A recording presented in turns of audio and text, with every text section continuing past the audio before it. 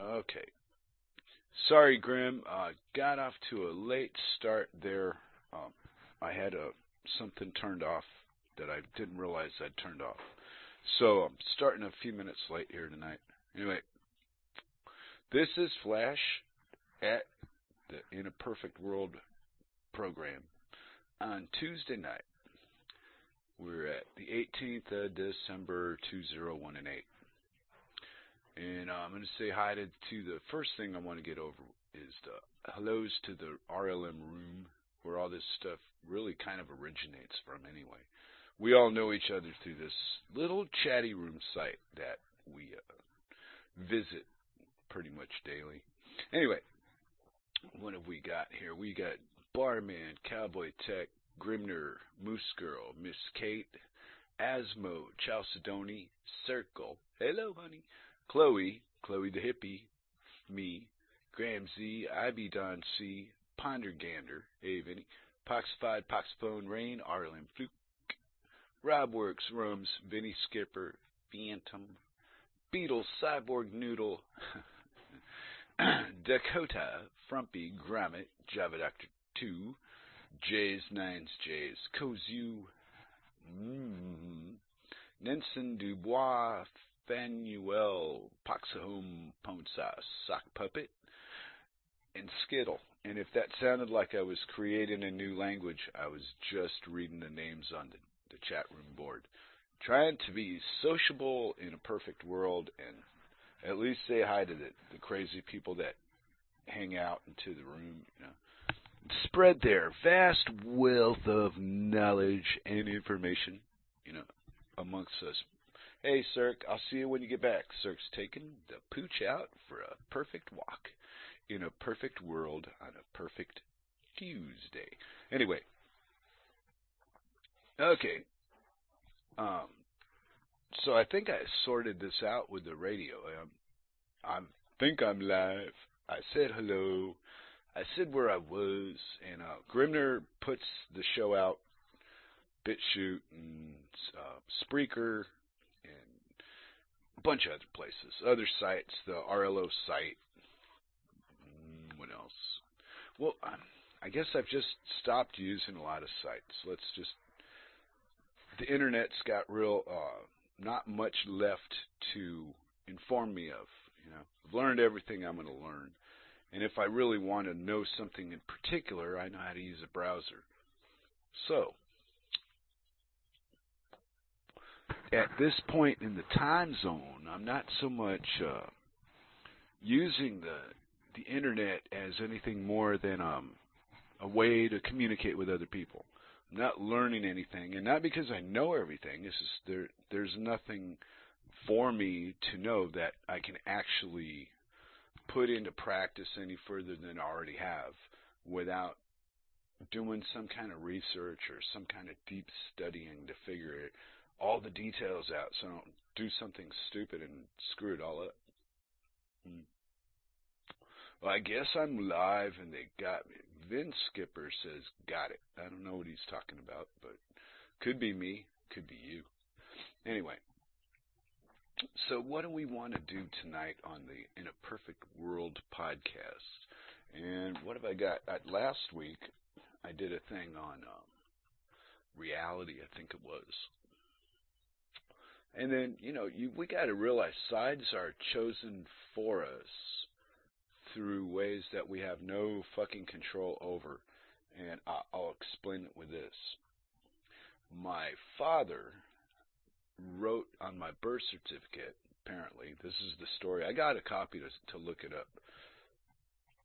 But the part where it said nationality or whatever they called it back in the day, I was written up as white, Caucasian, or whatever the hell it is. Not Mexican or not English. It was like something else. So, now, he made that decision. Regardless of truth or perspective or however parents feel about what they're writing on these fucking forms, those things follow you through your whole life. No matter what people see about you, if you're in that paper world, there's another you. That's why I believe in the straw man. because there's two yous. There's the real you, and then there's this paper you that does shit that you don't do.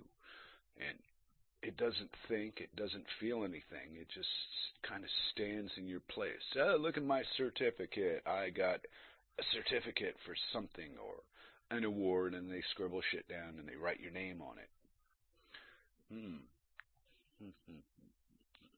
Well, if that stuff is real, and it's real to the person that receives it, then look at how easily we're tricked and manipulated with a little fancy ink work and some paper.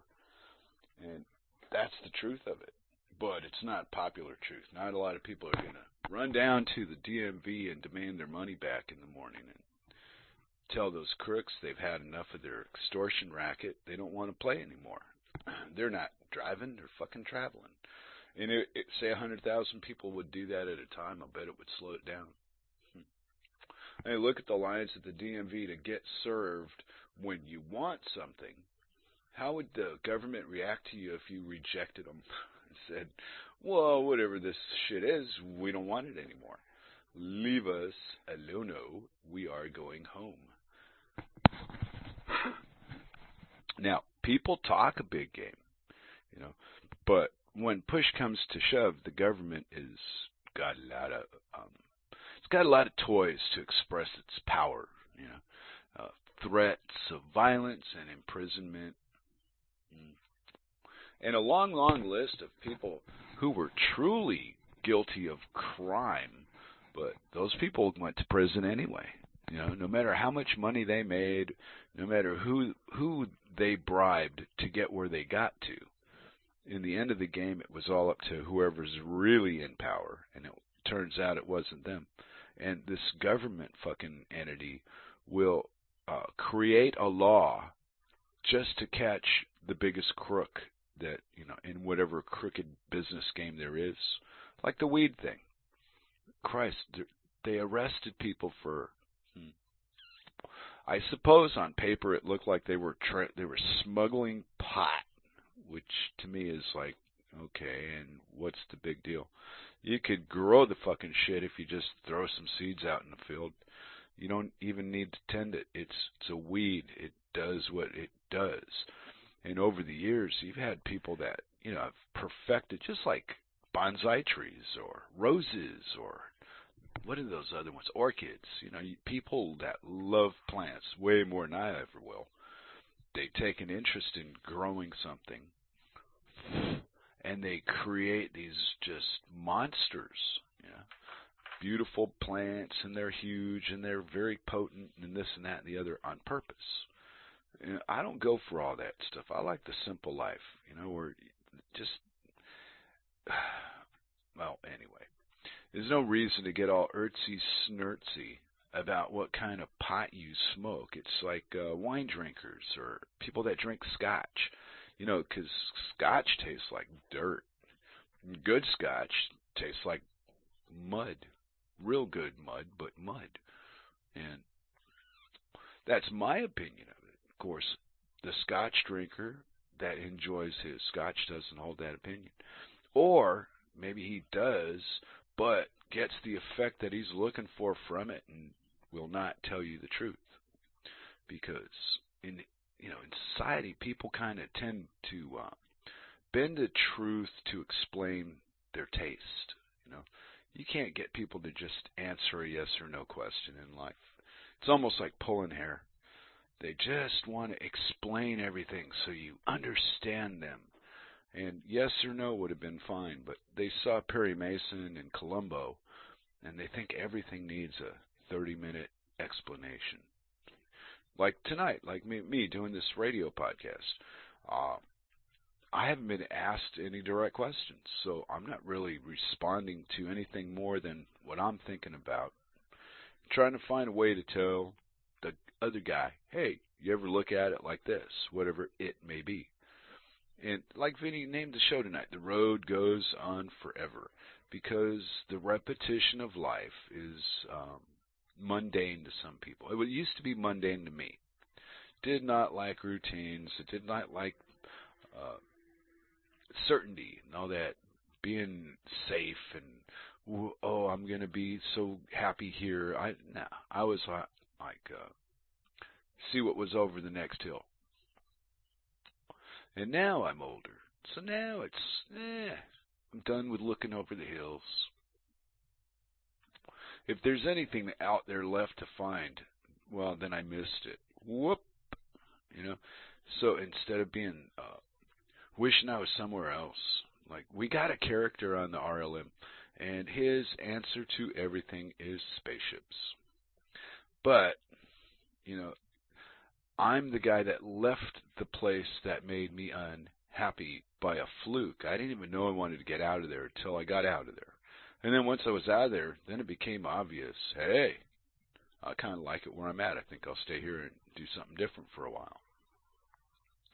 And that's gone on, and now it's been 7 years or something. And I have no intention of returning to the land of Oz, but that's intention. So I'm comfortable where I'm at for a change. And I think that the sides were chosen for us. You follow a path, and the path takes you to certain places. And you have little things that you do along the road, and if you don't avoid some things, those things that will cause you problems, and you participate in that, you have a problem. And if you can avoid it or go around it or get beyond it, then you don't have to deal with all that negative shit. But we're interesting people, I guess. Well, legally we're supposed to be people or persons or human or some fucking name that the state wants to slap on us. And it's not for identification. It's deeper than that. It's for sorting us like a commodity, because we're chattel to the government. And there's a handful of people in the RLM that think I'm crazy when I say that out loud, but we're nobody. Bush just died. Think about that.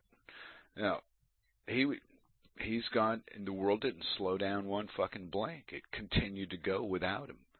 So I think the illusion of the players involved in the game having anything to do with the game is so blatantly obvious, right? Staring you right in the face. It doesn't matter who's sitting in that seat. It doesn't matter what that person sitting in the seat tells you. Something else is happening. And I don't hear too awful many people complain openly about that.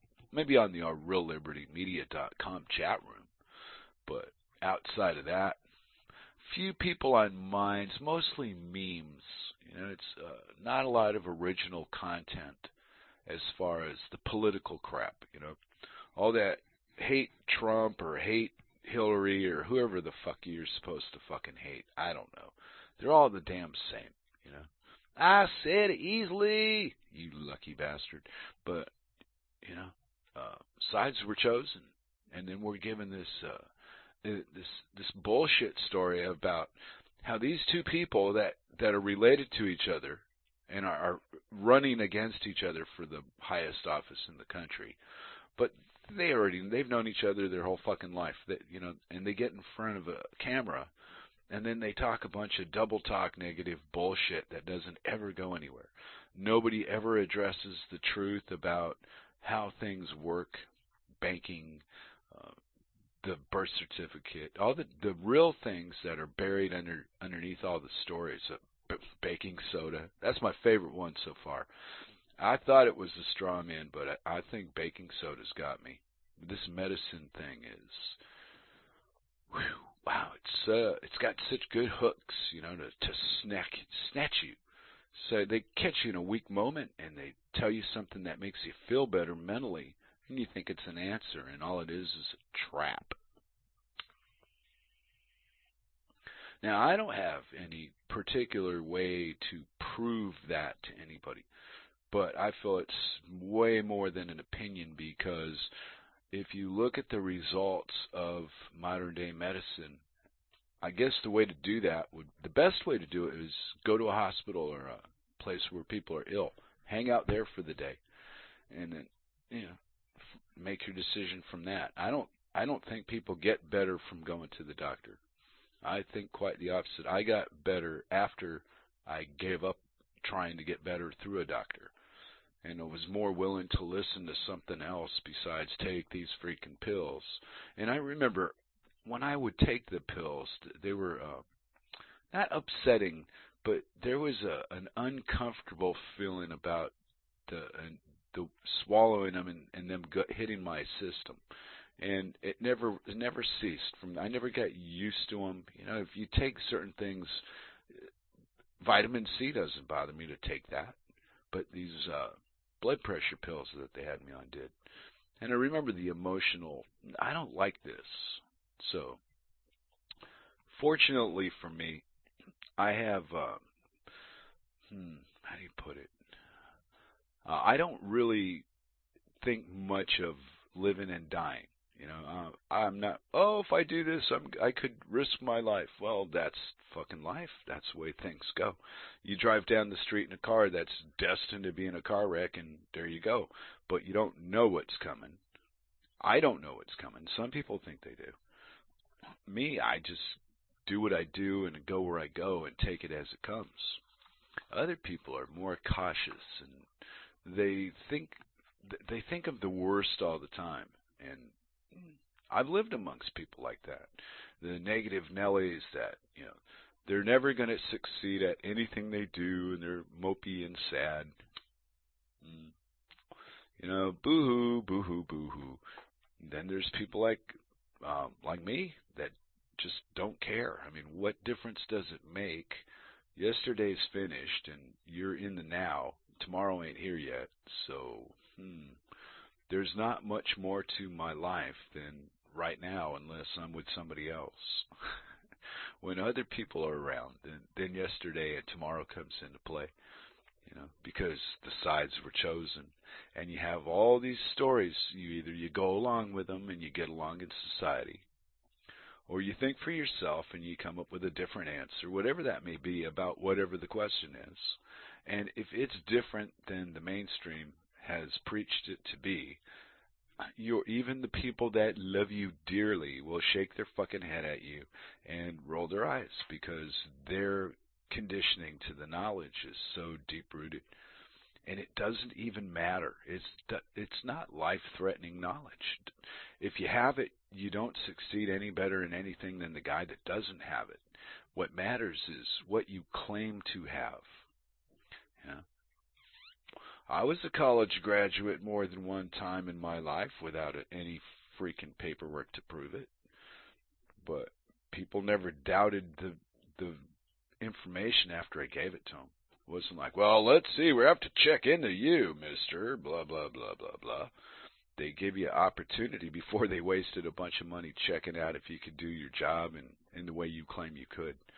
It was a different world in my late 20s when I was transitioning from professional to bum, you know, before I'd given up. And I got married once after that, but with I didn't have any ambition. My wife did. My second wife wanted a business. I'm going to tell an old story. This will crack a few people up. But back in the early 90s, we just had this child. And we were trying to figure out ways to survive and make money and do all this, that, and the other. And the wife says, give me $150 and I'll start a business. So, of course, blindly, she doesn't tell me what first. She leads me into this. And it turns out she wanted to sell dildos and lingerie at home parties. And I thought, wow, you're out of your freaking mind. But the first year she did it, she grossed like $30,000, plus the work that I got myself involved in the company that she was working for, doing advertising, basically, made them catalogs and advertising. But me and her didn't last, but her business did, and I'm not a prick, so I never tried to destroy her through finance and take the business away. We had a kid together. So anyway, she ended up doing pretty well with the business and going to UT and going to college for a while. But she got cancer, and as the status will, doesn't listen to alternatives to what exists. There you go. And my daughter is not too pleased with me being over here in Denmark, but you know, people do what they do. I was great when I was with my mom, you know, but we're in this perfect world, and when things don't give you the response you want from them, you choose a side. And it's almost impossible in daily life not to be on a side of something, for something, against something. Like I was reading and listening to links about, I think it was a teacher refused to sign the pledge to Israel thing and lost her position in the education system as a result of not bowing to Israel. And not only that, but Congress wants to make it punishable to boycott Israel. Anybody else, that's what you do to punish people, is finance. You sanction them. But if you're really pro-Israel out there, and you think a lot of that country, you should take a look at the rules, international law, that the Jews are above. Type into your browser, just ask, is Israel above international law, and see what kind of responses you get back from that. Anyway, even in the mainstream, people are losing their jobs because now if you don't openly support these people, then you're an anti-Semite. And that's been hijacked and butchered and misused for years and years and years. People that are for this and against that and in this religious war crap, half of them don't even know what the hell is going on.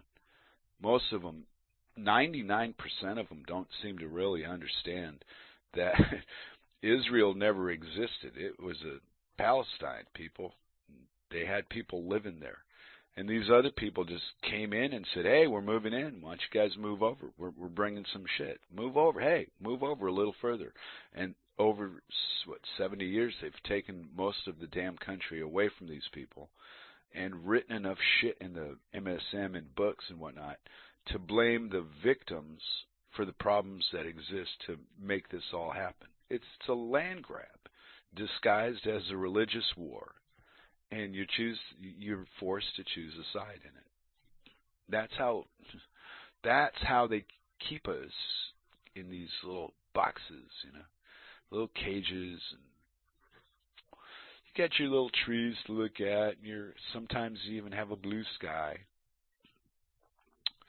But you know, we're in little boxes and bigger in a bigger box, like the confines of our government protected freedoms between these borders.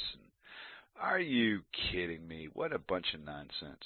Because all that talk isn't worth a fuck until somebody is physically enforcing a written code or statute or whatever the hell they got. It's never a law.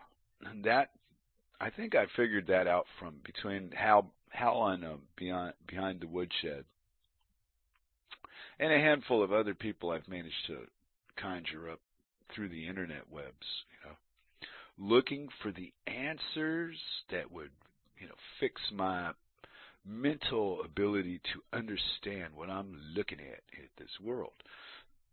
And I found one guy. I talked about him when I found him, and people didn't seem too impressed, but what he worked out in a way to explain all this, so to speak, is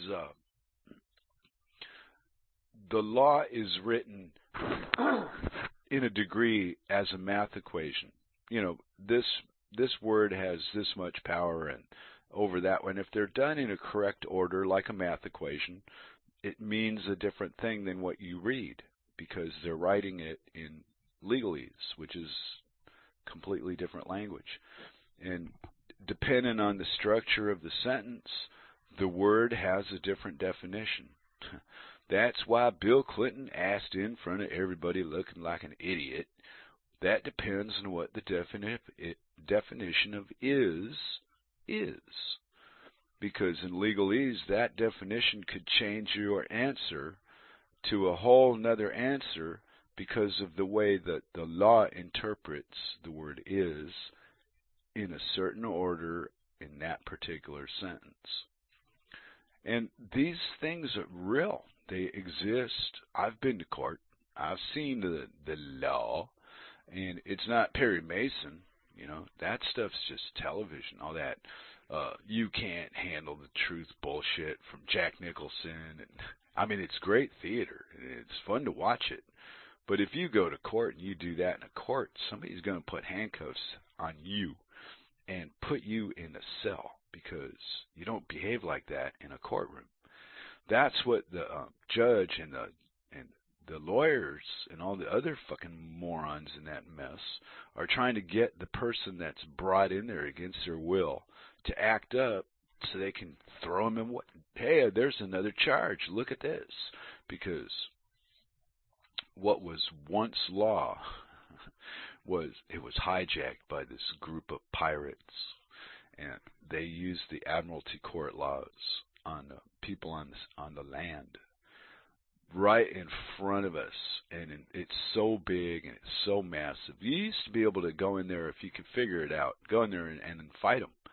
And 20, 30 years ago, the magistrates that sit as judges, most of these guys don't even sign their oaths. They do everything illegally, first off. But people don't challenge any of that because it costs so much money to fight them. So we're in this loop with the government. We're in this loop with the Admiralty Court, you know, because your sides were chosen. And it's never, like VinE said at the show, it's never going to end. It's forever. The road goes on and on and on. And if you're uncomfortable on the road, all you got to do is just decide what will make you comfortable and then go get it. Crying out loud. You know, it's life that life will tell you what you need, where people will tell you what to want, you know, advertising and selling this and be somebody wearing that and all that kind of crap. But then there's necessities that you got to have, too.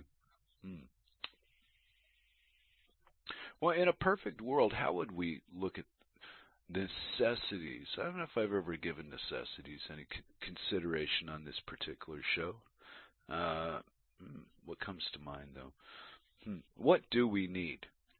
And then we think about the three things that we need, and probably be something to drink, water, for example, you know, your basics, something to eat, and sleep. And those are your three basic, fundamental, everybody needs those three things. But there's more things that we need that aren't added to that list on purpose. You know, it's like they keep it simple and short to distract you from, you know, this is a big life. Things aren't as simple as they seem, but they're not as complicated as they appear. It's like there's a center to life when you get into it. If you look at it from a distance, it looks, oh my God, it's overwhelming, I can't do that. But if you take a step towards it, the closer you get, the clearer things are, until you get too close and then it's a blur again. So there's a balance point in pursuing whatever in life it is that you want. And I don't know, maybe my wants are more excessive than I thought they were, because I ended up in Denmark with Psyc, but I started out in LA. So I have no answer to why I'm here, except for this is, you know, my life road that goes on forever. Took a little pit stop in Denmark. Well, works for me, and their sides, I think these people are more neutral than any place I've ever been. They're not they come from this history of Viking and warrior, and that might all well be true. I don't know. I've just read the stories and people have told me, but I wasn't here. I didn't see none of that. I just, well, maybe in a film, but in reality, no. My physical life has been war-free. I've seen a little bit of violence over the years, but, not to the point of murder or not to the point of like multiple people ended up in the hospital. No, nothing like that. No major car accidents, nothing. Just kind of, I had a bike wreck, and I always say I've never had a wreck, but yeah, I did when I was 14. But see, one of those mental things where as you get older, you start neglecting to remember things that piss you off. Because I was a motorcycle enthusiast when I was young, but that wreck cured me of that. I've spoken about it before. Anyway, but see, sides are chosen for you, and you think, oh, well, I'm not going to ride a bike anymore. Well, because the side was picked for me. I got mangled, so to speak, not physically, but definitely I got hit from the side, like in a V, and the guy coming out of the bushes had hit my front tire, almost in the middle of the front wheel, and bent it. But I went flying over that, over the overhead, way out into the field on my face, off the road. So I went and hit the dirt and whatnot. But I had a helmet and leather and whatnot. But it was enough to think there are careless people out there that, do insane things like come out of bushes onto a straightaway. That everybody that's riding there should realize this is a straightaway. Don't come plowing into it without, checking it out first. But even back then we had idiots, So, but yeah, my road was in that respect because there was no negotiating about it. I said, wait a minute, I'm not crazy enough to try that again. But my father did expect me to finish the day, and I did that, but that was the last of it. And I rode three-wheelers after that, but never rode a motorcycle again. So I wonder what that's all about. There must be some kind of like, if I talked to a shrink, like when I was a kid, they sent me to the shrink. I was like, 13 or so, 12, 13. Anyway, so the doctor says, he introduces himself, and we're going to talk for a while. He's asking me questions on and on and on. And he says to me out of nowhere, he says, so, Lewis, why is it you hate your father? And, well, I looked at him, and I said, wow, what's your fucking problem, Charlie? I don't hate my father, you weirdo. Is this what I'm here for? So he changes the subject, goes on and on and on. And then out of nowhere, he looks up and he says, Lewis, and why do you hate your mother? And again, I just got pissed off at him. What kind of weirdo shit is this? Okay, we'll change the subject. He changes it one more time. Then out of nowhere, he comes up with, well, Lewis, how old when you first had sex? And I'm sitting there all of 13 years old, hadn't had sex yet. And I looked at him and I said, I don't know, 7 or 8. And he says, my God, son, you had sex with a partner when you were 7 years of age? And I said, with a partner. Anyway, that was an old psychiatrist joke. I should have probably done it at the dork table, but I don't know. I've been smoking on the pipe load tonight. And let's see what's going on in the real world of RealLibertyMedia.com. And it looks like Grim and Moose are discussing something about something on an eBay thing. Guess that doesn't matter to you, but sometimes the RLM chat people will say, maybe ask a question or inspire something, but not tonight. Tonight, I'm just roaming around in the memories of, my version of reality, because I remember a guy in Florida I used to work for, and I had a problem with one of the coworkers. And me and her just weren't seeing eye to eye. We were not getting along about something. And he was dating her, so he got stuck in the middle, and she didn't want to deal with me, blah, blah, blah. So me and Mike ended up riding home one day, and he says, well, this is the problem. We've got your side, and then we have her side, and then we got what really happened, and I don't know what that is because you both are telling me what you see. So the problem couldn't be resolved because we couldn't get the truth. So me and her ended up just working in two different houses. that's how serious she was about disliking me for whatever her reason was. And I, but you know, Mike, the guy I worked for at the time, he had a good way of dealing with it, and he had the resources to make it work for everybody. And instead of bitching at and throwing a fit and yelling at people, he said, "Well, we're gonna put you on a tile job, and she can paint. She does paint better than you do anyway." So that solved that, because she didn't want to do the tile, and I preferred it, but I got stuck on this painting crew, and there you go. Had to find a way out, and apparently I did.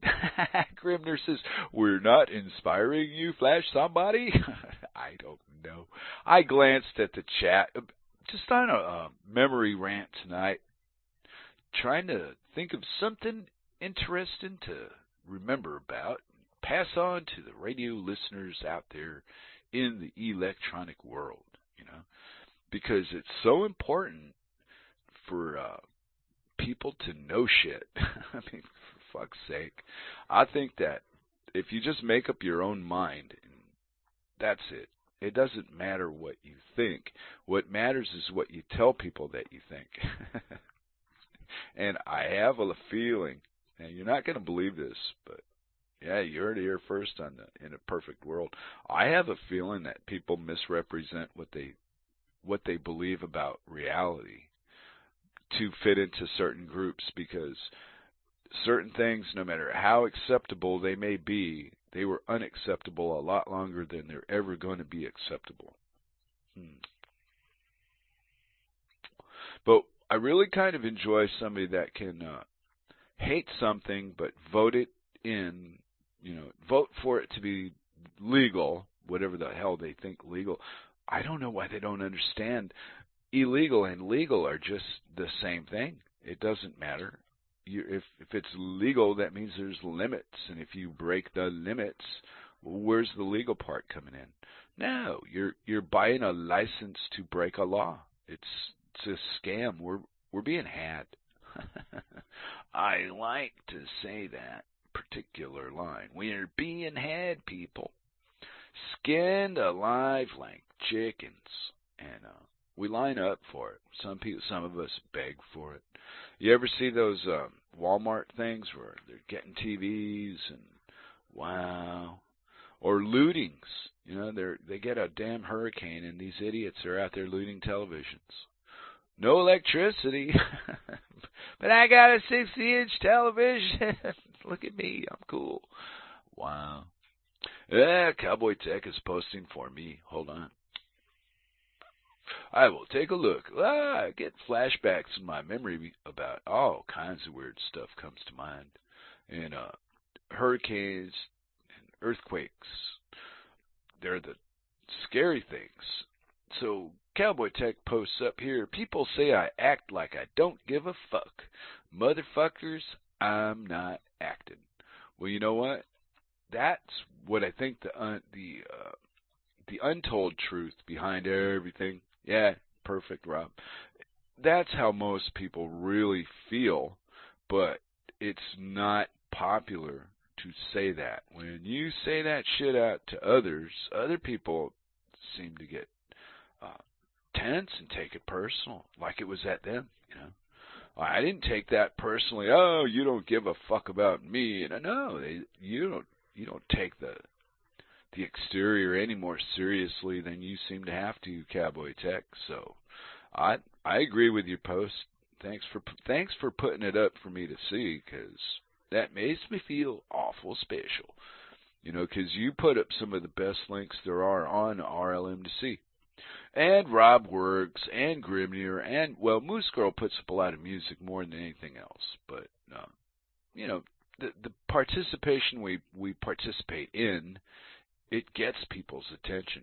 And I'm just one to mention it on a radio program because I'm crazy about the RealLibertyMedia.com chat room.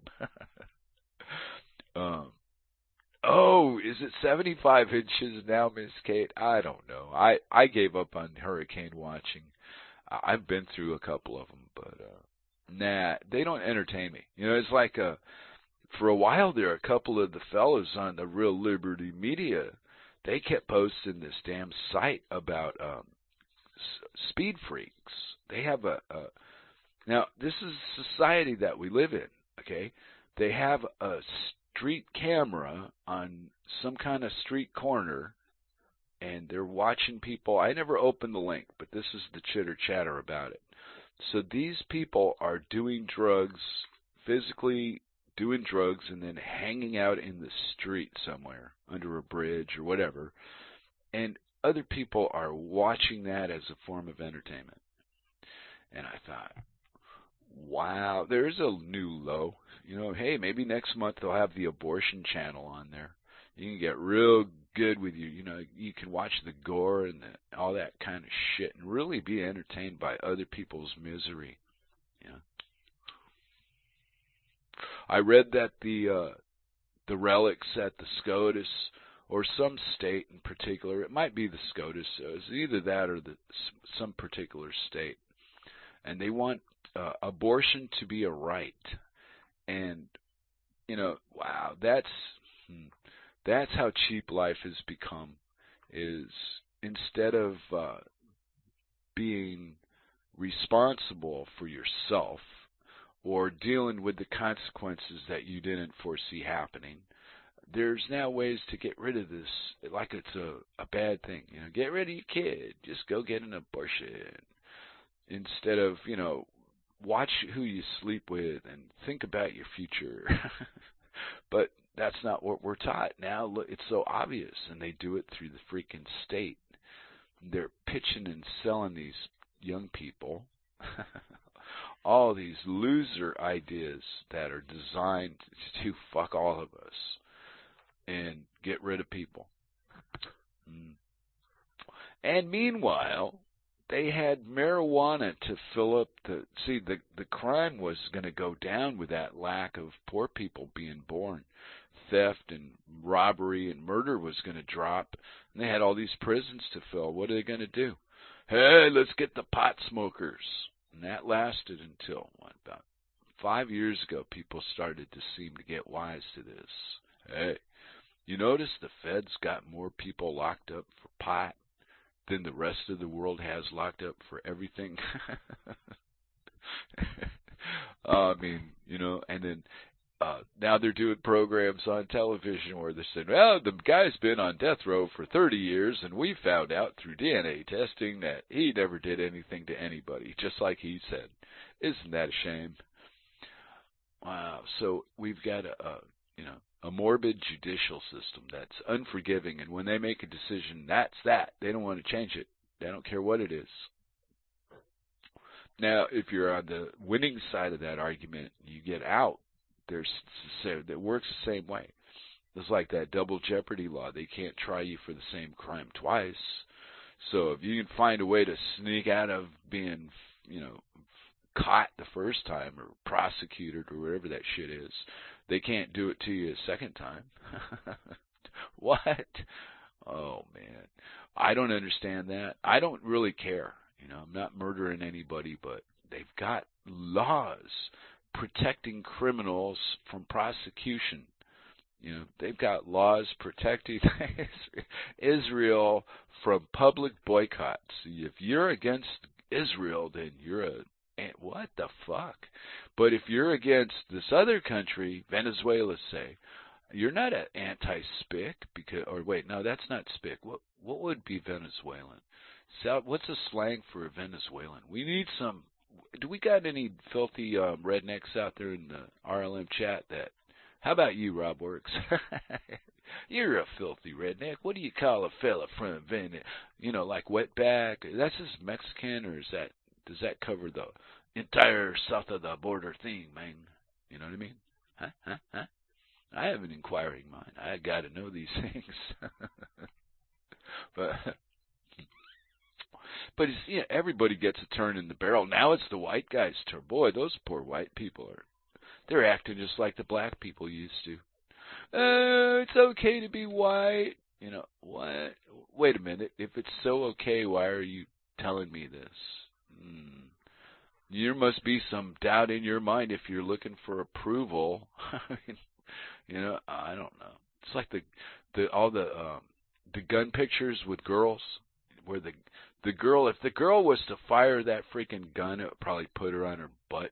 She wouldn't know how to stand, or something would go wrong. Wouldn't have the upper body strength to control the damn thing. It'd probably hurt her somehow. Anyway, I've even seen a few links on YouTube. Jeez. And I don't think they're funny. I think it's funny because I'm so against guns in my mind. Not physically. If you want guns, have guns.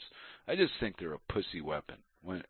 The only reason I can imagine in the world I would need a gun is if I was going to try to kill somebody I didn't want them to fight me. I wanted them to not see it, so I shoot them with a gun. But I'm not really like that. I just go up to you and go, hey, I've been thinking about shooting you with a gun. You want to fight? I'm kidding. But I think in that situation, that's what I do. I would never shoot anyone from behind the wall, where they didn't see it coming. That's a pussy game. And then people will talk about handguns. Yeah, well, what's wrong with your handguns is enclosed within 10 feet or so. Handguns are about as useless as tits on bacon. But, this is my opinion from the way I see all this crap, from my experience, with or without them. And, somebody else with a loaded gun and you with an unloaded gun could end badly. So, it's not even a safe toy to play with unless you're, doing it within the confines of their little government sanctuaries, wherever people have to go to play with guns. And, it's that kind of control has taken over everything in my lifetime, to the point of I don't even want it anymore. And there was a time where, sure, we had guns. My father had guns. My brother had guns. Most everybody I've ever lived amongst, except for when I had been married, like Circle, not a gun lover. My passed away wife, not a gun lover. But, there were times where I wasn't living married and people had lots of guns. I even had a friend that had a crossbow. I mean, geez, talk about. But nobody could load the damn thing except him. It took so much power to pull the damn bow. He had it so tight so that other people wouldn't load it and get, hurt someone with it on an accident if it was taken, or somebody should manage to find it where he kept it in his room and whatnot. No, tits on bacon, not and bacon, you crazy man. Yeah, 60 is so yesterday.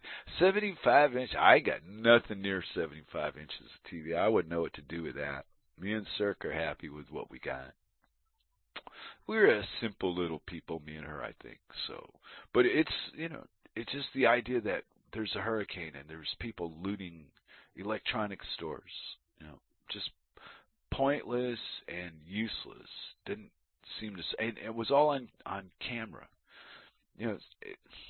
I didn't grow up on camera. I grew up invisible. Nobody knew anything. Crying out loud. You wanted to just go 5 miles the other damn direction to another city you'd never been to, and people wouldn't know who you were. That's how big LA was. You could go anywhere. Anyway. And now it's quite the opposite, because now I'm in the perfect world. I think I was in the perfect world when I was in the city. At the time, it was perfect for my taste and my needs when it took place. But I grew out of something, and life offered me opportunities. And, hey, go here for a while. And I'd go. And I would get involved with something and solve a big problem for somebody. And usually come out of it with a big favor connected to whatever it was I did. And for me, I don't know, fortune has always been that way. When things need to be done, like, here's an example. It's a strange example to use, but when me and Cirque first took occupation physical of the house, there had been some problem. I don't know what it could have been, but the basement had about a foot and a half of water down there, and needed to be pumped out. And Cirque, she's not mechanical. She didn't know that, blah, blah, how to work it, what to do. So they dropped me off at the house, and I did it. And somehow or another is what I mean, is I always end up being important in some area where I'm the one that knew what to do. So that was my particular important part. But the moving, crying out loud, her family, it was like a machine. Everybody jumped in and got busy, and we were on the 3rd floor of an apartment building, and people were just organized and do this, and the women were telling you do this and grab that, and everything went fine. But when it came to the basement thing, that was me, you know. And that's what I told her. There's some things I'm good at and some things I'm horrible at. You know, some problems that you give me, like I don't know, these political things, or tell me about the freaking news, or George fucking Bush. And my brain doesn't, you know, I don't click with George Bush. I'm not a George fan. I thought he was funny. You know, he was a hysterical president, crying out loud. You couldn't ask for a funnier guy. But I don't know. He wasn't. I don't know. I didn't like him. And then with all that 9/11 jazz and all that terrorist bullshit, come on. He was such an actor, you know. Like that morning when the 9/11 fell and he's in that little kid's room and he's got the book upside down. What the hell was he reading to him? I don't remember hearing audio. I just remember seeing somebody in a suit walk up behind and whisper in his ear. And then the book, I think it looked like it was the wrong way up, you know, upside down. So I could be wrong, but that's, you know, when Psyc brought up Bush earlier today about him being almost a human being at his father's funeral, but then he's making jokes, and yeah, I said, yeah, that's just more fuel for me to dislike the prick. I don't know. Is there an appropriate way to behave at a funeral? I don't know. I don't really give a shit. But I picked a side, and I'm against Bush. So whatever Bush does to irritate me, my side is going to find ways to insult and harass, because that's what sides do. No good comes from a side. But what I found out is good things come from a team, you see. Now, if you're on a team and there's people that you depend on to do certain things so that you can do your certain thing, why, whatever the goal is of the team gets accomplished. And a team doesn't have to be any more than 2 people. You can have teams of 2, teams of 2 million. But the bigger the population, then the lack of control, you know, to oversee what truly happens, and that's where you're stealing and you're lying and you're pillaging and you're raping all comes in. And people do it too. Everybody on the news all the time about, oh, this guy molested me, and oh, this guy 30 years ago, he stuck a carrot in me and then he smoked it, and oh, blah, blah. You know, all this sex, weird, bizarre shit, and sex comes up. Because we're in a perfect world, and rich people, they can do whatever the hell they want, because nobody's going to say shit about it for 30 years. So have your fun. By the time they put you in jail, you ain't going to know you're in jail. We'll give you drugs for that. Java Doctor is cooking the best potato soup recipe. Well, good luck on your potato soup. Yeah, Psyc makes potato soup for us, too. I have a cooker wife. I'm not a cooker. What? I'm barely a eater. I don't know. Just never been one to chase more than I need for some reason. I got to get greedy in this life and find something I got to have. Wonder what that would be. How about time?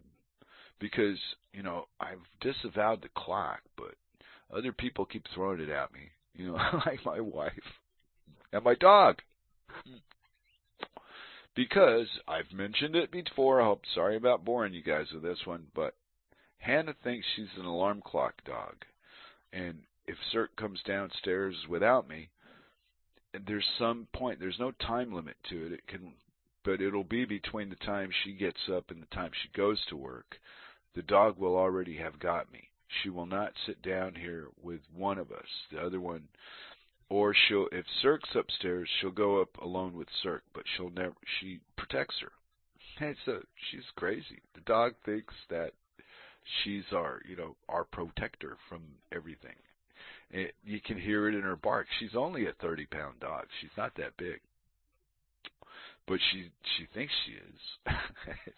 And it's fun. But the alarm clock in that dog is, I don't know, maybe that's part of that side's been chosen for me, because Cirque, I told her I wanted to have a dog. Talking back in Copenhagen, way before we ever got a house and all this other crap. And then she comes home with Hannibal. I got to name Hannibal. But Cirque was going to go do the physical and go pick her.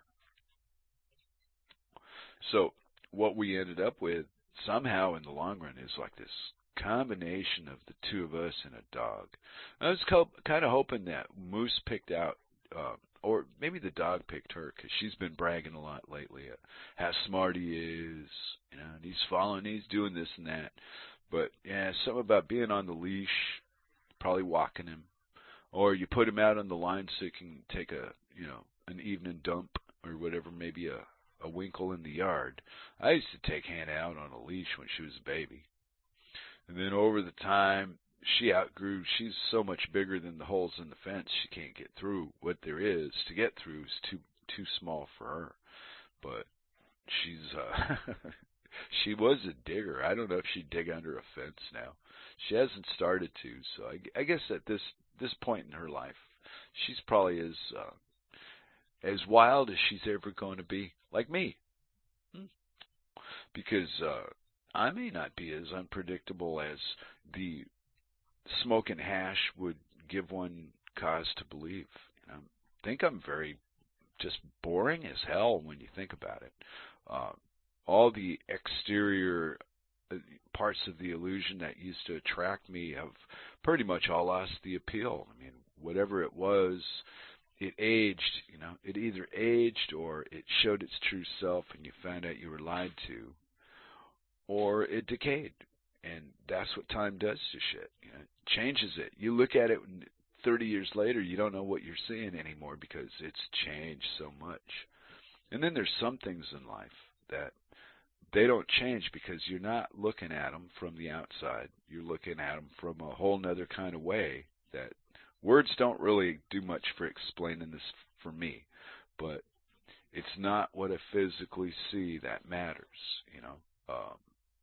It's like when I'm hungry. Sometimes she makes sandwiches because I don't really get fussy. If she doesn't feel like cooking after a job, I don't care about stuff like that. But when she does cook, she'll make I don't know, give you an example, chicken and potatoes, but she makes it look pretty. And me, I don't participate in that show, but she does. And it's kind of fun to watch other people do the things that in life that I don't have an interest in physically doing, but I still like to watch other people do them. I guess they call that, what do they call that, voyeurism, Grim? Would it be more about sex and shit? But I'm talking about just the ordinary things that people do in a daytime. Sometimes, like cooking, it's kind of fun to watch other people mix things around, and they got timers, and they're putting in their this and that at a specific boiling point. Cooks are really interesting people to watch. Me, I put a can of beans in a pot and heat them up. That's cooking. No interest. Finished. But I still have to eat. So it's a catch-22 in my perfect world on food. But I could have bigger problems in life than, deciding what food I want and misunderstand, say, the legal system. Oh, good Lord. And there was a time, I would suppose, looking back on it, that was what I did. I looked at it and I saw it, but I didn't understand the cops didn't give two shits about me. I believed that stuff until I was about 12. And started at that point to realize, wait a minute, these people they're not what they're saying they are. Let's just say that. And then as I aged, people were brought in my life to prove my mistrust was true. Actually, having a friend that was married to a cop and how that cop lived compared to how he earned his living were night and day. It was quite an enlightening experience to see the truth at 14 about how a cop is. And you can't live in the city that you work in, so that was kind of helpful to him. Way back in those days, because people, pot was cheap, but this cop didn't pay for his pot. He got it from people at work. So if you arrest them, wait a minute, I got a red light on my wire. Maybe somebody wants to come on to the show. In a perfect world, looks like VinE. Hold on a second. Hey, let me give Vincent a call and see what's going on. I ran out. I don't know. I was just reminiscing about my perfect world. Let's see. Is that it? Oh, wait, did I hang up on you? Yeah. Wait. I'm stalling while I give my... there we go. Let's do it like this. I put through my headphones because last time I talked to Vincent, I seemed to have some kind of major malfunction, and I didn't put him through on the headphone set. He was going live, so you couldn't hear him on the... There it is. Wait a minute. Hey, what's up, Vinny? Hey. I've been telling your story over here. I've got it all copied and corrected into the through this. Uh-oh. Oh yeah, I love this thing right here. It is the ProWritingAid.com. Oh, you found a new thing to play with. That that Psyc showed you, the one where you can both write at the same time in different color. No, that's where me and Psyc are working together. This is that works too, but there's like 3-4 different things I'm doing this right here with, and oh crap! I seen the misspelled word in there. Say hi to the RLM chatters out there, Vincenzo. Hello, RLM. Hey, I got elixir out there, and I got elixir from the. Oh, life is good. Life. Yeah, I don't know. I just kind of got stoned tonight and didn't feel political. Did feel political. Felt nostalgic. Didn't feel nostalgic. Just running my pie hole. See what I might run in. You never know when you're going to say something that means anything. Well, that's the weird part about doing this. You've got a pretty good list here. Why don't I just run through it here? This is the first hour, and I posted it in a paste bin right there, and I think I didn't correct a word or two in there. Maybe. I'll look at it again. So, welcome to RealLibertyMedia.com, RLMradio.xyz. Find us playing at all kinds of places. So today, in a perfect world with Flash Somebody, I took notes here to tell the story about the road that goes on forever in a perfect world. Makes perfect sense, right? And remember, this is not a rule, but it is a requirement to add hashtag RLOG to all our broadcasts right here. And we've captured a little landing place. It's like a library. Nobody's using it and hasn't for a while.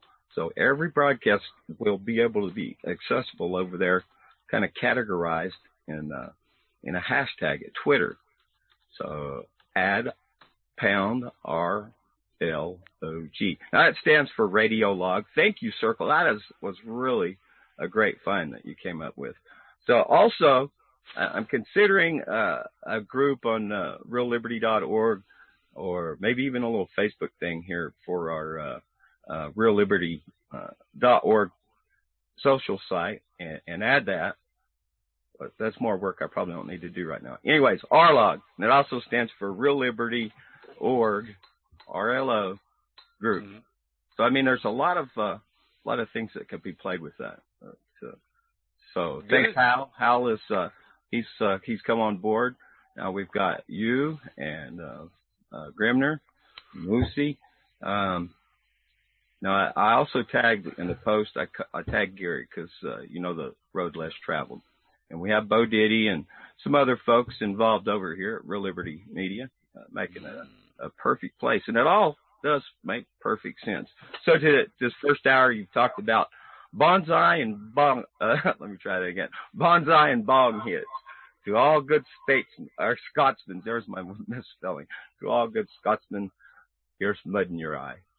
We've got power in politics. Where are you from? Nationality? Would it smell as sweet by any other name?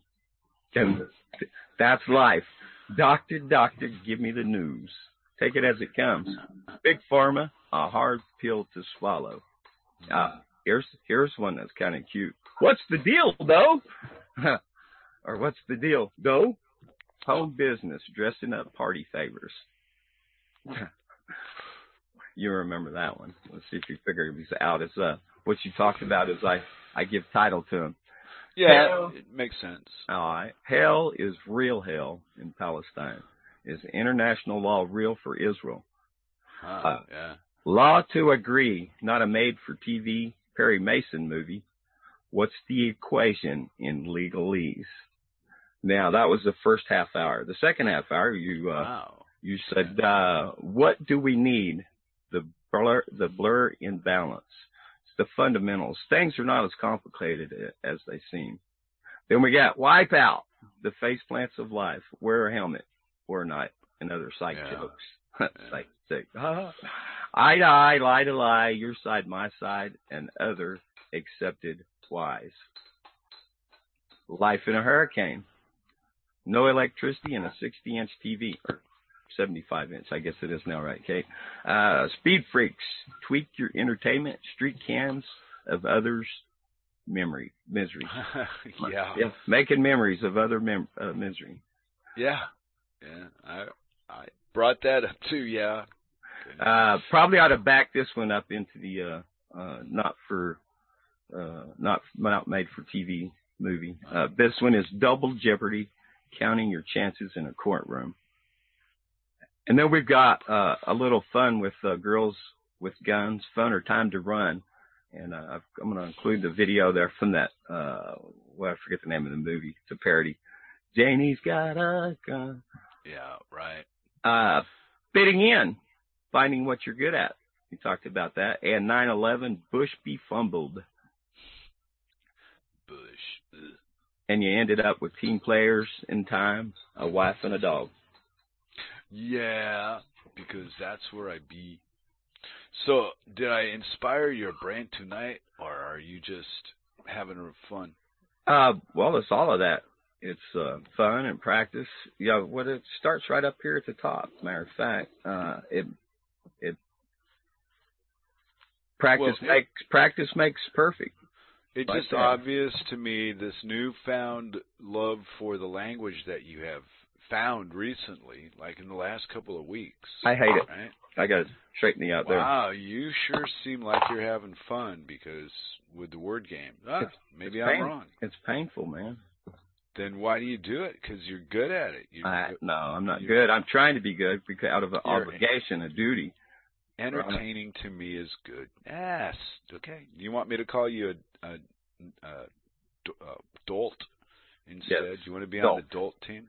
The dolt table, yeah. We'll do a version of the dork table as the dolt table. The dolt table. Am I being? Who's the voyeurist? I'm the skipper. Well, I was just saying because I like to watch people do certain activities. Oh, that's what and most people, when they hear voyeurism, they think it's dirty sex and all that. Dirty, watching murder, sex, the negative shit that they've been, that's what they've been taught. Instead of, sometimes I like to watch people cook. You know what? I like to watch, Don't know why. And I've watched a lot of cooking shows. No, not on TV. I mean, in person, when there's somebody in the house cooking, they'll catch me in a doorway just staring at them like a hungry dog. and it's just funny but different people do the cooking procedures. They make the same exact thing from one way than the next person, and they're using the same food.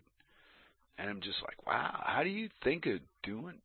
I'm not artistic with my food making. Like, I learned a lot of stuff from Psyc, but I had to, really pay attention to, and it's just some simple stuff, like You know, when you're cooking beans on the stove, you can add salt and pepper into them while they're cooking. Yeah, you should use some, but hold most of your salt till after they're cooked, because it'll just soak it right in there, and you'll miss the flavor. So you've got to put a lot more salt in the end. But that was the goal, because I don't like the taste of salt all that much. You're using the wrong salt too, I'll bet. Maybe not. I'm getting some good salt here. You got personally, Himalayan it's like or salty? I just don't. I'm not. You know that flavor thing where you like the flavor of something or you don't. I got friends that don't like the taste of the salt, and I can't stand the taste of table salt. See, there you go. But it's a matter of personal thing. It's not like it's good or bad. It's just it is. There is a difference. But it's different to all of us, you butt nugget. No. Find out what. Well, while we're yakking, let's go. Just do a little search here. The difference between what's up? Yeah, table salt. I'll just go table salt danger. Yeah, I read that they got plastic in it. Ain't no telling. Microscopic plastic in the salt supply. And well, I mean, see, how can you trust these people called government? They're a bunch of thieves. They just write laws so that they can do dirty shit to fuck us with second-rate crap. What was Grimner talking about that last night? I caught his show. The vaccines, it may have been. Yeah, I really like listening to Grimner. His voice is kind of hypnotic in ways. A lot like Hal, too. His voice is just mesmerizing. I was just glad that, because Grim was the one that told us, yeah, you want radio? Go make some radio, you big sissies. So here we are. We're doing it, carrying our end, right? Well, in the middle, though, a lot of people said, hey, Grim, why don't you do some more radio? And he went, no. And then when it was his idea, see, this is the good part about life. If you let people decide when they want to do something at their own speed, you get this kind of result from their energy because they want to do it. Right.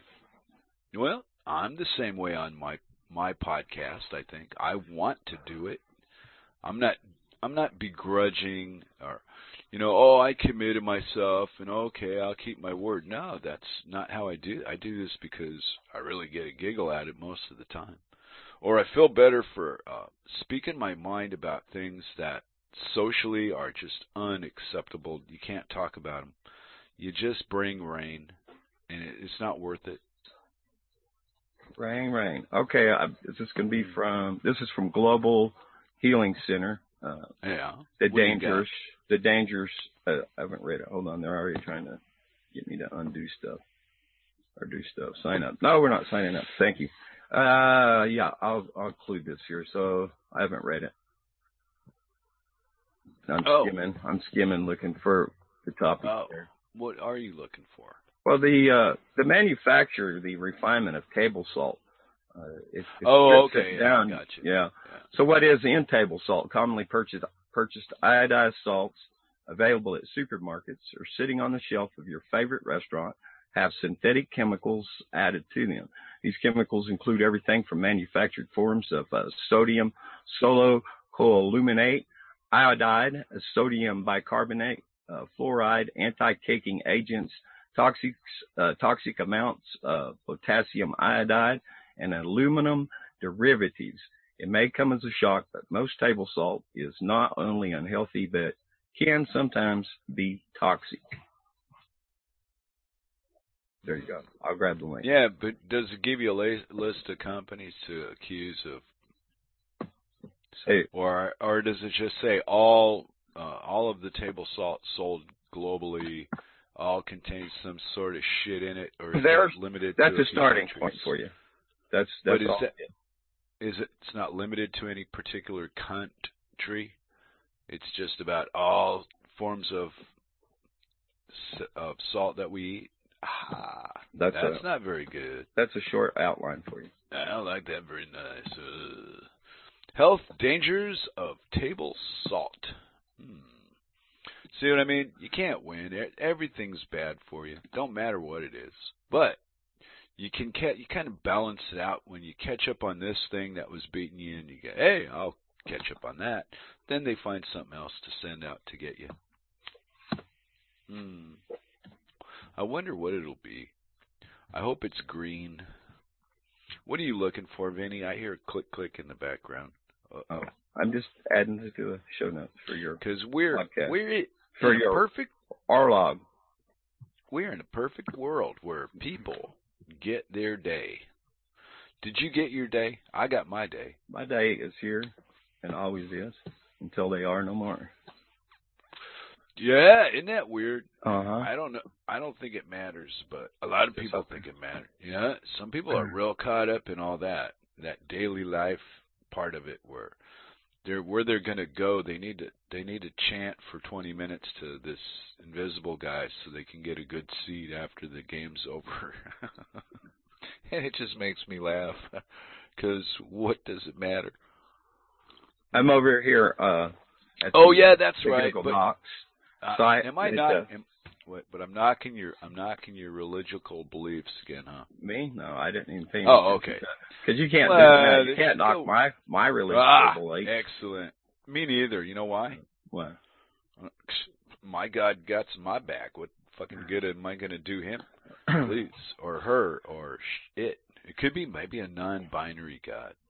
Or that's ridiculous. Is it not ridiculous that an ant would write an encyclopedia on the life of man? Now I don't get it. Well, yeah, I don't think a person needs a God certainly doesn't need a man to stand and try to define him. No, that's insanity. God is that he is, and whatever it is. Yeah. So it either is or it ain't. It's up to or whether you do or don't to search out what it is that is. So. Well, I don't care for people that use it as a crutch or a weapon of mass destruction. Now, if you catch my drift, like my people do. It really is. It is really so fitting and again musing for me. Going in with where's currently logged in is chapter 9. Now this stuff might get moved around. Over here where Circle and I, where she's helping me formulate all this idea for the coming up here, and putting together the program as it will for the new show. And at chapter 9, I have the leaders. And here's a poem I wrote, or maybe plagiarized paraphrasingly. And some people will probably catch the little parts and where they come from. And it's hard to say because it's, me that wrote it. But I'm going to try. Okay. This sounds good. Is the truth written, painted like a picture, hanging on the wall, a mirror, tell it all? Tell me how. Now, found, shattered, dying, the decay lying, raging in the light. Torn, lovelorn, lost, ne'er to go gently, ere the good night. That's it. Very poetic of you. Well, you know who would be a good character judge on that would be Psyc. She's more the poetic kind of really interested in tra-la-la than me. Because that's where it took me, Vinny. Kind of. Yeah. Yeah, well, poetry tends to do that. I wasn't not impressed. I got to put more commas. I got to put more commas in here. Well, maybe somebody from the chat can give you a critique on your work. More commas. You put any more commas on there? Well, it's all commas. It's the and-ums of life in speaking are commas. Yeah. Well, what do you want from life? I mean, do you have like specific demands? I demand this of life, or fuck it. That's I don't like to looking at it like that. I have expectations of life, and well, life that's what I meant. But to the point of, if I don't get my way, nobody will. Life doesn't owe me anything, does it? I have what I have. So. I entered in, and that is life. Yeah, but the having stuff is a bunch of crap. Yeah, you don't have I like anything. what I have. I love what I got. There's a whole lot of people that don't want you to have you, though. But they're okay if you have stuff as long as it's not yours. Some stuff is good, but it don't belong to you. Yeah, we're custodians of what we have, and because it's all temporal. I'm well, you are very wise. Oh my. What are we going to do with this? I have a hard time, really, I do, in communicating. I'm skipping out a topic here. Here's Sparky Bear over here on Twitter. Some of the people I engage with here, this land right issue, people are just not understanding the whole issue. Now, we're talking about Bundy Ranch, the lead up to it. So we're at right here, number 3. I have to skip up. A court order was issued in 98 and again in 2011. This is about the violence and the claimed threats and why they had to have such a big army to come and round up these cows.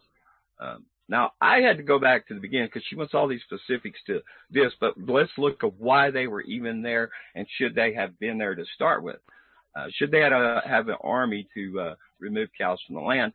It come from a suit from the Center for Biological Diversity, wherein Huron Suckling sued under the Endangered Species Act that the cattle on the land were harming the tortoise, which is not true. Wildlife, the tortoise, maybe even more especially at certain times of the year, is benefited by cattle and sheep grazing. The farmer, the rancher, provides environment and habitat for all kinds of other wildlife that would otherwise not make it there in that part of the desert. You see, literally hundreds and hundreds of miles of the same ecosystem. Most of it is not utilized by anything except for doodle bugs and lizards and grasshoppers and whatnot. Chiggers. Well, chiggers here, not so much in the desert. So where are we at? You want to argue all these points in between of, well, he said, she said, a bunch of FUs flew and this and that. Well, if somebody's trying to come and take your stuff, don't you have a right to fight? If it's your lifestyle, if they incrementally steal what you have and legislate this through this, what you was talking about, this legalese, and slowly, and then all of a sudden you say, oh, wait a minute. Now, let's look at it like this. Oh, boy, he comes along and he says, hey, I see you having, maybe you could use a little help with your business here. I'm glad to involve myself on your behalf. And pretty soon, what? You're getting comply or die. That's the end story. Let's get straight to the end. Comply or die. That's where we'll start. And how do you mean start? Comply or die? Start. Why I say start? I'll start at the end to tell the story. And let me just back up. I think I told her that very. I will have to end at the beginning. Why they were there. Did I write that way? Yeah. Why they were there in the first place. With that, okay. Try again. I will end at the end, and that is why they were there in the first place. With that, I will end. The tortoise is not in any danger by the cattle, and the land is benefited. However, I include reserves and protections are needed. Don't misunderstand me. So there is a place for national parks, state parks, federally, I use the word, but protected areas. But it's used as a trick. It is the stalking horse, and it's a setup for the takedown. So this lands, they're saying we want to remove this guy for everybody else to have use of it. But in fact, most of these places, they so restrict access. They've got you in a roped off area to walk through wilderness. While I walked on the Appalachian Trail and had the chance to engage a lot of people in conversation, I remember this one couple. I'll describe them as the rainbow gathering type. Oh, yeah. And the look that they gave me when I tried to say, talk about this use of land and how everybody has a place. It doesn't mean that we should go in there and, abuse and destroy and pollute and any of that. But also, on the other hand, the opposite extreme is that you just leave it alone and nobody goes in there. And since it's already been tampered with, it's subject to even more, well, like the fires and so forth. So man puts his hand into the work and can improve land, also to correct the environmental change that has occurred. But Vincent, the Senate and the Congress that votes all these business laws into the system and the regulations, they build the lie into the story they want to tell. Yeah. So that whatever destruction they're doing, it's unethical and it's immoral, but it's legal. Well, the public doesn't have the wherewithal to go against them in any fucking way that matters. And we could just keep having them drag this dead carcass down the road over, and it doesn't end. No matter what happens to it, like the bailout in 2008, they just print more money. It's not real anyway. What difference does it make? We just pretend a little longer. That has to happen anyways in order for the fiat currency to continue. Exactly. Putting up more in. So it's not an accident. They set this up to happen. And why? Because then you can come back along and add more digits to this, the money supply. Imaginary debt. And it's imaginary. It's not real. If it was real, there'd be something to show for it from somebody. And the only people that are showing anything for it are these billionaires that own all this stuff, whatever the hell they think they own. So it's like a group illusion, because would I know Donald Trump if he showed up at my doorstep, really? Would I recognize him? Or, I don't know. I think I'd know what he looks like. But, when is that ever going to happen? It's not likely. I'm more likely to meet Rob Works at my front door than I am to ever meet Donald Trump. But I know what Donald Trump looks like. I wouldn't be surprised if I ever ran into him, met him. I bet life for me is a wonderful, amazing journey, and man, I don't know. I've enjoyed life and have enjoyed a great portion of it. Been a lot of places, done a lot of things, and come what may sometimes, right? Well, I brushed into Ted Kennedy in New York City when I was there.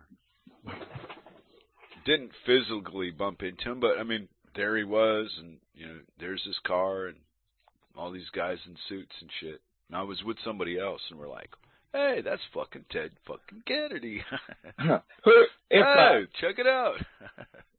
Just off the top of your head, if who in this world it would be like exciting to say, "Oh wow, I ran into him and I got a chance to, or her, and got a chance to say hi," or people I actually met. Yeah, no, that you would, or what? Let's do both. We'll go with who you actually met, and then we'll go with the hypothetical. But I've met celebrities just doing mundane things in public, where I didn't expect to. I never chased them. I just would run into them occasionally. The first one that I remember was Rosie Greer. Was getting gas in L.A. in some gas station I was getting gas at. I looked across, saw this big station wagon. Didn't think nothing of it. And this big, gigantic black guy. And then he turned sideways, and I saw his face. And I looked at him, and he's looking at me. And I went, "You're..." And he goes, "Yeah." And I went, "Cool." And he said, "Thanks." And that was that. Okay, then in the 80s, I was in a Denny's restaurant on I-5. I forget the city it was in. And Andy Kaufman came in and had some food and salad and some coffee or weird tea or something at the counter. And the waitress that waited on him was a friend of mine, and I'm in there having coffee and doing something. And she asked me to go to him and get his autograph for her. Mm-hmm. She didn't want to do it herself. So I asked Andy Kaufman for his autograph for a waitress somewhere in the early 80s. Let's see. I ran into Elton John when I was in London, for 30, 40 seconds worth of, "Wow, is that really you?" "Yeah." I said, "Wow, that's cool." Goes, what's your famous Elton John song? Tiny answer for me. Favorite? Yeah, or most enjoyable. God. Top of your head. One Horse Town, probably. I'd go with the whole that blues album he did, the double album in the 70s. Who's the greatest entertainer ever was, in your opinion? My opinion, greatest entertainer? Uh-huh.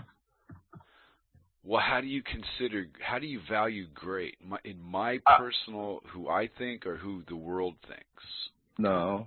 Bullshit. Well, we're talking about Elton John and that sort of thing. So entertainers, but Rosary, what's his name? Greer. He was an entertainer, football player. Yeah, he was a football player. That's still entertainment. Yeah. Well, I admired that. I mean, to a degree, it's got to be worth something to be good at something. But you were talking about earlier, finding what you're good at, where you fit in. So entertainment, is that not an importance for society, for the people that seek satisfaction and enjoyment in life? We've got music and I think it's art. a manipulation of our senses, but it's disguised as entertainment, but it's truly not. In its original form, it's entertaining. But after the system gets done tweaking it and changing shit, no, it's no good anymore. And then the delivery on the electric and the wavelengths are all fucked up. That's the syncopation of the music. We're going a lot deeper into this topic, which would probably be a whole show if properly researched. Well, yeah, but we're so out of balance mentally because of the inferior food products and the wavelengths and the energy sources, and we're so used to it that it doesn't interfere with our behavior outwardly, because we're considered people being strange as normal now. Now when you're a weirdo, they just make a group for you and claim it's a right. It's a new normal. Yeah, you can marry your toaster if you want to. There's nothing wrong with claiming you're a toaster. Yeah, the new normal. It's the way the world is manipulated. I edited on this thing over here. Kind of probably need to focus more direction, but I'm trying to just put something in place for each one of the 13 and a half parts of the broadcast. At this point, though, going back to that, where that little point was, the leaders and why our heroes are different now. Perhaps to know that, we'll first need to know why our villains are different now. This is going to be a really good video, and I like Wisecrack. They have a website. They're on Twitter, YouTube. So Wisecrack, one word there. I'll bring the video that people can check that out. So in this paraphrase plagiarist R-log preview, it's a hashtag, another one I tweaked, that is. So pound PR and capitalization for public relations, ETH, small letter for ether, and then view. So we've got a preview, review, it all comes together. Anyway, so life imitates art. Continuing from that last, or the blurred lines, art imitates life. But anyways, talking about the villainry, we got to understand the villain of today to understand our hero. So we'll follow the tale of trials and troubles from our past and the world today in the cinematic history of villainry. A Ponder Gander, the Wisecrack edition. The good, the bad, and the snuggly, or maybe Smedley Butler. Is the villain's creed really no creed at all? Wisecracks, breaking sense, the new normal in a postmodern world. I have an answer for you now, but good. To your question. But most of the celebrities in my life that I thought of as hero, that kind of level of it, they're all gone. Yeah. And most of them died really young. Yeah. But their ingenuity or whatever it was that made them what they were, I saw some of it for a minute. The Jim Morrisons and who else? Jeez, there's been a lot of them come and go. Janis Joplin, Hendrix. Brian Jones of the Stones. You know, that was his band, right? He started that band.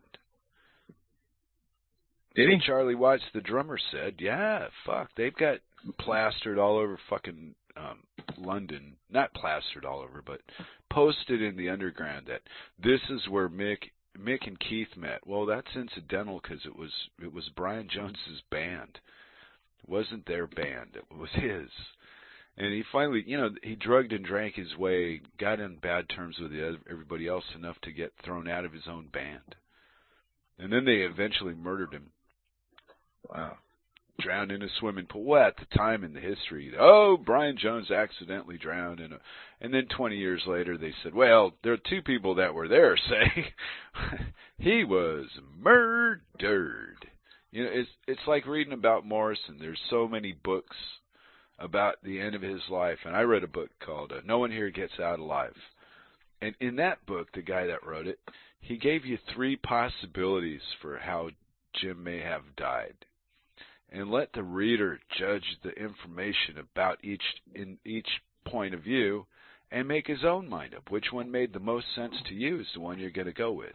But the point of the book was more that, in the end of it, was Jim Morrison was dead. There was no two ways about that. It wasn't a prank because he wouldn't have done that to Pam Corson.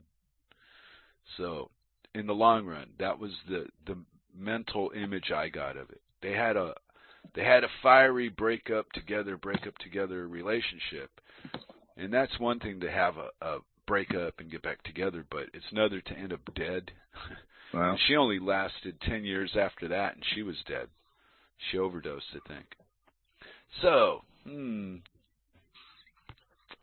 according to the book, she was the one that was, in love with heroin, not him. He was a coke freak, but he thought it was heroin, or he thought it was coke, but it turned out to be heroin. That's one version of how he croaked, because he was supposedly a glutton. If it was in front of him, he did it. And people like that I've never really engaged anybody like that personally, so I don't know it from experience, just hearing the stories. And a lot of dark sides in all of that. Yeah, well, there's more to it though. Jim Morrison's dad was an admiral in the Navy, and when Jim was first getting famous, right, and his dad was some big shot in some MK Ultra deal. Anyway, but when he was first getting famous, the whole band would introduce herself. I'm Ray Manzarek, and I play everything except the drummer. And each of them would, and the end they go, "Hi, I'm Jim," and then he stopped. That's all he said. "Hi, I'm Jim." And the reason was he didn't want people to know about his dad. He even said he was orphaned.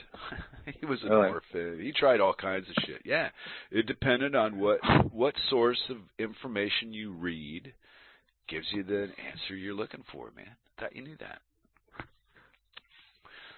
There's only so many choices. There's the truth and there's the lie.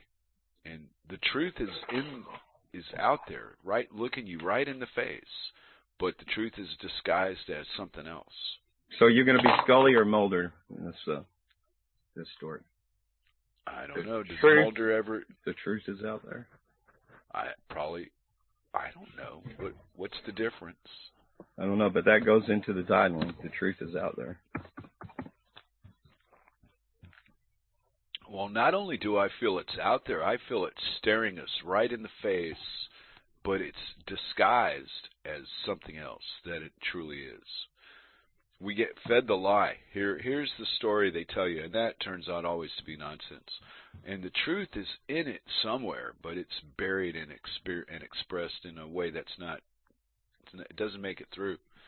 The guy listening, somebody still thinks the death penalty is a good idea after all the fucking mistakes law enforcement's made and put the wrong guy in prison time after fucking time. And yet people still think, oh, yeah, give him death. Well, there should be like a time limit. If you're going to torture somebody like that, I think after 30 years they figured it out. There's a guy on YouTube, Lone Star 1776, and he does a lot about prisoners, the prison ministry. He's Christian by definition, without apology and extreme confined, confirmed ideas and stuff like that. Beside all that, I can listen to somebody and listen past their ideology. But the work he's doing there is with prisoners, and particularly political prisoners. Now, one guy he was talking about, I don't recall his name, he is guilty. I think he has 20, but he got life without parole. And I don't know the details, but what I thought I heard him say was only for things that he had talked about, talking about things. And, in youth, especially the ignorance. And now I talk to people, I tell them, guard your words. When I showed up at the Bundy trial in Vegas and introducing myself to people, I say there's no such thing as a bad question. Transparency is a lie. I don't want to be seen through, but seen into. I'm here to be completely open and honest, and trust is out the window. So that's what happened. People get set up by these guys. Francis Schaefer, Schaefer Cox, and this guy Bill Fulton. I got his book and I read the first 2 chapters, and he didn't respond. I says, we was going to do some radio, and I said, let's set up our rules of engagement here. And as I read through this book, and he didn't respond to me because I think they're shutting down. I think speaking that revelation comes through conversation. Thank you, Chuck O'Chelly. That's the tweet I just put out there. And Gary Long just I think that was the one he seen. He just liked that. No, that was for today's broadcast where I tagged him. It just popped up over here in my little window thing. So anyways, we have people that come in here to manipulate the process of the whole legal thing and to entrap people. Keep your mouth shut. Don't go around saying, like the one guy, well, go there and blow up the whole damn courtroom. I say, I know you're just talking crap, in other words, but, there's this big box sitting here listening and watching. You say something like that, somebody says, oh, yeah, let's do it. And then what? And you got conspiracy charges just because you did not guard your words. Corey LeCue contacted me yesterday. He was one of the Oregon occupiers that I interviewed that has been disillusioned because Ammon Bundy has, talked about the immigration and the border and all that. So he's a lot of people have turned their backs on the Bundys and openly criticizing them and hate. Where all this guy says is, we've got laws in place and not everybody's a criminal. Some of these people actually need help. There's a process to interview, and somebody needs help, a refugee, then perhaps we could set up something to help sponsor these people. What's wrong with doing good? Can you only do good first for those immediately close to your cause? So anyways, it's very convoluted, isn't it? Very convoluted. Pretty much. And we're back where I left off. But we live in a word game, right? And it's represented to the masses as one thing, and when you get involved in it, you find out it's something completely different. And then there's another layer of it, which is what it truly is. And that seems like a big secret. People do not seem to grasp, for example, how a home mortgage is created through the fiat system. And they even have people from the Federal Reserve System going on TV and telling the public that the fiat currency is more stable than Bitcoin because it has more trust. It's please. Are you with who? For the masses of people. Oh yeah, for the people that don't own any or have any. No, I'm talking about the Federal Reserve note is more trusted. That's the only thing it exists on. Yeah, that's how it maintains its system is only through trust because it has no physical content other than these inked up pieces of paper. So little money really is spent using currency compared to electronics. All right, and the bank is still pitching this crap to the poor people that don't understand the bigger scheme. They only see what they see. Whatever is in front of them, they can't seem to see any beyond that because they're fueling the machine that we're a victim of. Well, even knowing what we know, yeah. How do you withdraw? You really can't, can you? No. The people that run it, especially some people can't. Now, especially the main people that are involved in normal everyday society and life that has that mortgage and so forth. You can't just get up and say, "I'm walking away. I can't participate in this any longer." No. You can't. Right. It won't happen. Nope. That's why I said make your prison comfortable because Cirque and me got this responsibility, and the dog's gonna survive inside the house, not outside the house. Mm-hmm. So the house has got to be maintained. There you go. With your expectations in life come a lot of responsibilities, but it doesn't have it. It only matters to the state over the finance. It's got nothing to do with anything else. They don't care about you as a living life form. You're on your own in that respect. Well, here's not so bad. I know I always say that, but they got medical here. So it's like when Cirque broke her fingers with the dog, and that could have turned into a big situation with work and all this other crap in the States. You can lose jobs over shit like that. Yeah. Well, her society protects you from being treated that way. And people are living paycheck to paycheck most instances. Right. And see the way they've got the currency numbers here, your wages will always cover the prices because of the way the numbers are designed. I know. Oh, you got one too. I've skipped every 420 report today. Oh, did you? I'm sorry, VinE. You know what? See, well, I was busy writing. It's good practice because following along, I did that partly with Hal, but I didn't produce much out of it. What? Taking notes to the broadcast. And it's more like maybe highlights or ideas that kind of fall in. Yeah.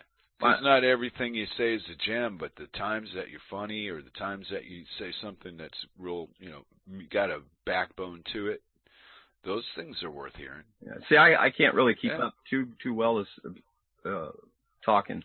Listening, participating. Yeah.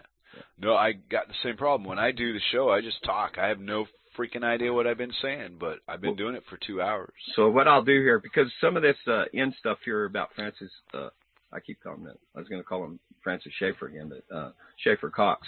And this, I won't have it available. I'll put all this info over for the blog to Grimner, and then I'll come back and listen to it again and add a little bit of notes. Because see, this is helping me, gives me a chance to use you as a soundboard too, and bring in this broadcast that I'm building.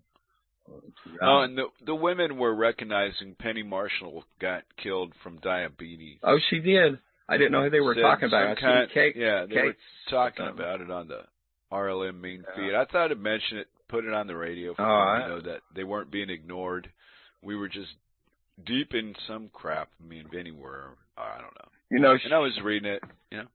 Her father was a big television guy. Well, that whole Jew thing, they're all related. Come on, VinE. Thought you knew. Well, that's Happy Days. Laverne Shirley. He did a lot. You got people that came out of that, like Opie Taylor. What's his name? Ron Howard. Ron Howard, yeah. Probably among the greatest entertainers or producers of entertainment. He would count amongst them.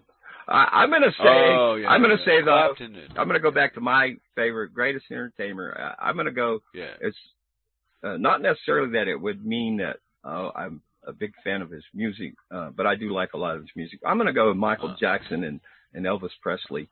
I'm going to put them there together. It's the greatest entertainers. Two? Yeah, okay, I just pick split two. them. Yeah. Clapton and Keith Richards. All right, I'm going to write them down. So we got it. You got Clapton. Yeah, Clapton was so smooth. The guy was just magical. He could just stand in one spot and just do this magic on his guitar. Other guys jump around and, do extra shit to get you impressed. And Clapton didn't give a fuck about how impressed you are. Listen to this. Now, Keith, on the other hand, was a showman. And one of my favorite films of a guitar player was the Stones were playing, and Keith had a black Stratocaster. He was holding on to that guitar. Anyway, some guy comes bum rushing him on the stage, and in one movement he unstraps the guitar and takes a swing towards the guy to keep him away from him, and then he throws the guitar around and restraps it and picks up in the song in the rhythm where he's supposed to be. Wow. And at that point in my life, I became a Keith fan. I went, wow, you don't get any better than that. That's like perfect. And then there you go. And they're still both alive, so I'm not picking dead saviors, Yeah, well, what are you going to do? Pick a dead savior because there's a lot of them to choose from. Which one's your favorite dead savior? Edgar Allan Poe. Really? What a creative mind. Who knows if he lived that stuff he wrote or not. I mean, people assume that writers experience what they write. Now, sometimes I assume that the writer just was creating a story and hit some of the details right on the mark by luck. But who knows? Maybe he lived it. But some of the books were like Hop Frog was, wow. What a story. Let's go to the poets.org for Why are we going to the poets.org? It was a second. It was a second link that popped up. I'll include it at the bottom of our broadcast. The Raven by Edgar Allan Poe lived between 1809 and 1849. Yeah, and they're not even sure. The last 3 days of his life were unaccountable for as far as any kind of physical proof. It's all conjecture. It's a long poem. We'll read but first. Can you imagine that not being accounted for in the last 3 days of your life? Wherever he was, nobody wrote it down. Hey, that kind of goes with a little story that Psyc wrote following up on my Stephen Easley. That's actually a perfect intro for the book I've been writing in my head for a long time, the zombie apocalypse. It's the archived events of the inner world. It's a chronicling of zombie apocalypses, and they go back through history, and it's not all. There's so much to it, and it kind of really almost incorporates all this zombie genre and brings it in to one, and all these other different ideologies. It would be very fun, but again, I got to be able to do that. So I'm making my first run with a judge, a jury, and half his chance in the Bundy trial. That'll be a 13 chapter book, and that one half will be the epilogue. I'm gonna read the first part of this, The Raven, and we'll put it. I wrote a story with Psyc once. Oh yeah. Well, I got to title it. I think she did most of the writing. Well, yeah, I threw her an obscure idea, but she does all that word construction. Yeah, she's good too. But the character was the proctologist. He was my creation, and she put him to paper, to word. But yeah, he's been saving assholes since time began. Sometime one asshole at a time. Don't crowd us here. The proctologist. But anyway, she made up some story about how the proctologist became the proctologist and put it to paper. And there you go. But that's her work. I just titled it. I think. I can't remember now if I helped her write it or not. I'm getting old, Vinny. Yeah. Life is these little small details. Well, you spend 5 years with somebody, and the days kind of it's not an exciting kind of hoopla life. It's a very comfortable thing. So big stuff doesn't, it's small and it doesn't stand out so good. That's what I think. Well, I know Circle is such a cool, awesome, wonderful person. I love her. And I always say this wrong. It's either ball bag or ball sack. It's the rough translation of smart brain that they use there. I don't know. Anyway. Don't ask me to translate. It says you have a beautiful ball sack. Ball bag. Well, I think it's ball bag. I think it's bag. Ball sack. Ball bag. No, ball bag. Yeah. Okay, because nobody's said that to me yet. Well, since I've been here, I've never heard. That's because you're adult. Ball sack. No, you wouldn't tell that to a child, you dork. No, if you're speaking in over there in Danish, and you're saying it in Danish, you'd be like blah blah blah blah. But it means that you have such a beautiful brain. The thing inside your head there, your bag on top of your shoulders. But what in the world would I be speaking Danish to anybody for? You're on drugs. You're not. No, I'm not gonna. Wait, do you hear that? I know better. What? Click, click, click, click, click. No, what? Once upon a midnight dreary. Oh, you're cleaning your pipe. No. Yeah. I'm going to close and then let you close. I'm going to run this out to the end here and then let you say our goodbyes. It's the Raven from Edgar Allan Poe. Once upon a midnight dreary, while I pondered weak and weary over many quaint and curious volumes of forgotten lore, while I nodded, nearly napping, suddenly there came a tapping, as us, someone gently rapping at my chamber door. "'Tis some visitor," I muttered, tapping at my chamber door. "Only this, and nothing more." Yay. VinE can read. No, sometimes. Proud of you. You've come a long way. Thank God for medical science. Yes, marijuana, by golly. Marijuana. Yeah, see, I'm never going to let go of that, though. Ever, ever, ever. Marijuana. There's no such thing as marijuana. There's cannabis. Yeah, I know. Mary Jane's I know, but this is what the deceit of the You're right. Governing power made up word. Freaking disgusting. Legalese and all that other fun diseases. Trapped in this freaking verbal world, unarmed too. It's mean, but what are you gonna do? Unarmed, what's afoot? Anyway, so thanks for hanging out with us today at the In a Perfect World podcast on RealLibertyMedia.com.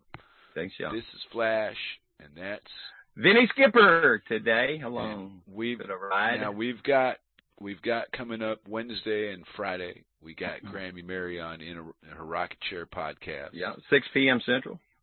And then we got Grimner and Moose Girl after Grammy on Friday night with the Freakers Ball. 10 p.m. Central.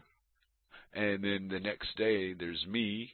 Flash Rooney, 11 a.m. Central. The Dork Table, and we're going to have a special Dolt Table, I think, sometime.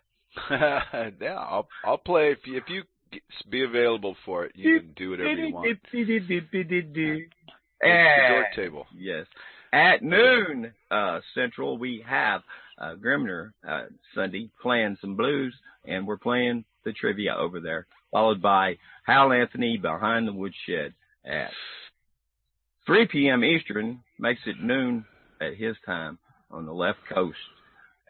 Coming back along, we got Grimner, it will be his third broadcast of Grim Leftovers, some of the warmed up news that may have been left lying around.